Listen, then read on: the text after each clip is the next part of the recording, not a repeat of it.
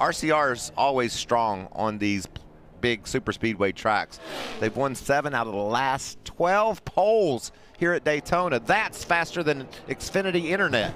14 cars left to qualify. I take Snyder and you take the other 14. Is that a fair bet right now? That is a fair bet. Okay. I will take you up on that for a fine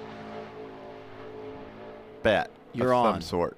Here's Robby Lyons. We'll define that later. Driving for Johnny Davis in that 15 car. 4 entries this weekend for JD Motorsports, housed in South Carolina. Just an update. One car that we know has to qualify in on time is Colin Garrett. And right now he's